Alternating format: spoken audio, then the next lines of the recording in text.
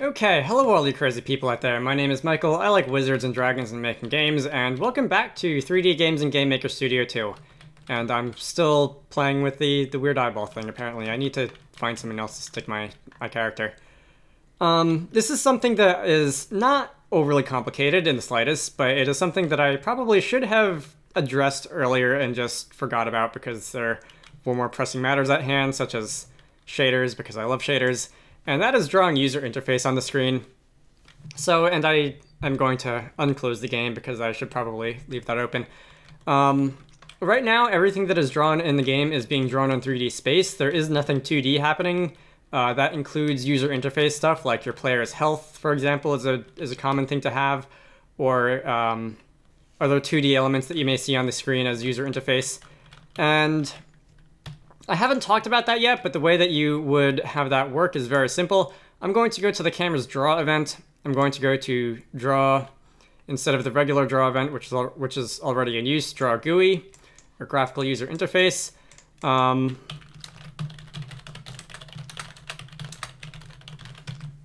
I'm going to start putting some code in here. By this point in time, the draw GUI event has been around for a while in GameMaker since Studio 1.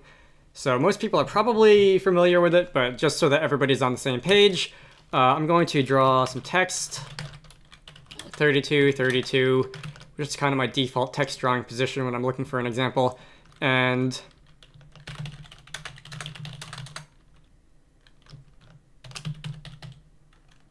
how do you spell Ezekiel? Oh god, I got halfway through that name and realized I didn't know how to spell it. Is it A-L or E-L? I think it's E-L. A-L looks wrong. Let me,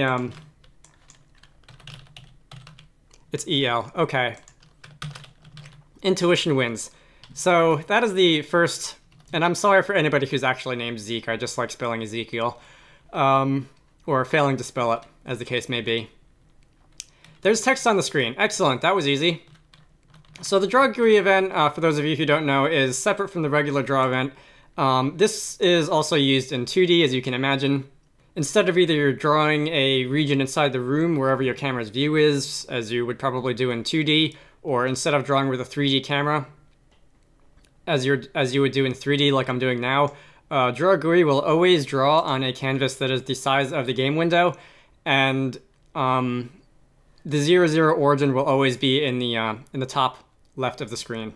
So you don't have to worry about adjusting anything based on your character's position in the room. You don't have to worry about transforming anything if you're drawing things in 3D like I am. It's very nice. It's one of those things that they added in GameMaker Studio 1, and I suddenly had no idea how we survived before that. Hey. If you're curious how we did survive before that, if you would have wanted to draw something on the user interface in 3D in GameMaker 8, you would have had to use an orthographic projection to sort of reset the camera, reset the 3D projection. It was a bit of extra work, but nothing actually too dramatic. Anyway, you can do whatever you want here. I am going to use a nicer font. Let's see, let me just add a font. Okay, I'm gonna actually be normal and call it FNT_game instead of something else.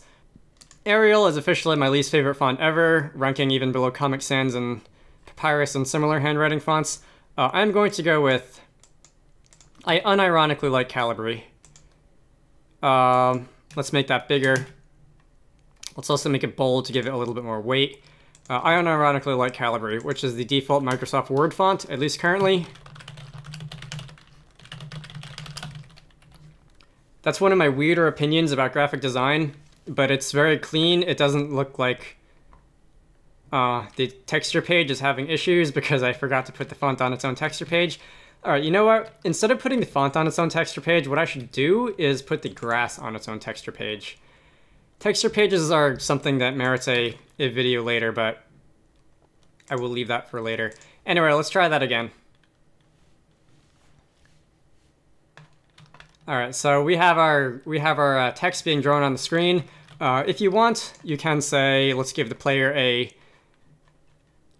mostly unused health value or something like that. Hey.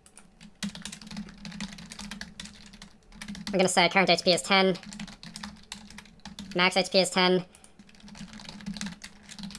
We can draw some more text on the screen.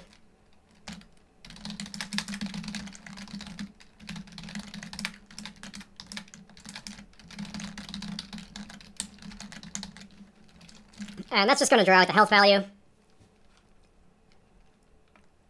Okay. We're drawing our health. If you wanted to, you can draw anything you want on the draw GUI layer. I'm going to go into this project over here and find something along the lines of a heart-shaped sprite. SPO heart, that'll do. Let us edit the image. I'm just going to copy it in. That looks intimidating. There we go. We now have a sprite that's shaped like a heart. That's fine. And as I was saying before I did that, if you want to, you can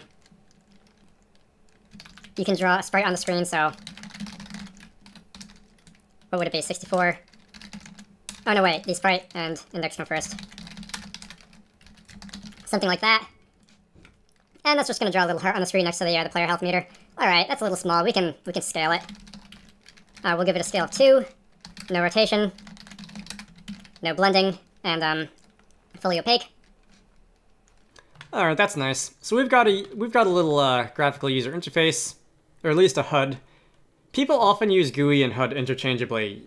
Usually HUD refers to like head-up display. HUD refers to more gamey elements, like the player name or health, or something like the ammo count in a first-person shooter game or something like that.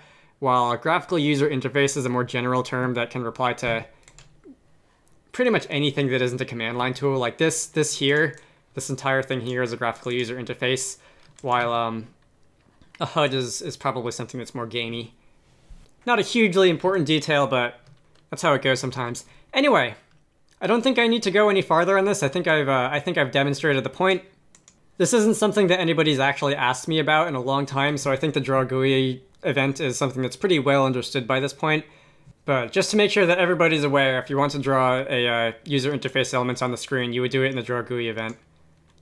If you really want, you can do a bunch of matrix transforms to draw things in space in 3D and put them exactly in the correct place on the camera. But I'm pretty sure nobody actually wants to work out those matrix calculations or anything like that, so here you go.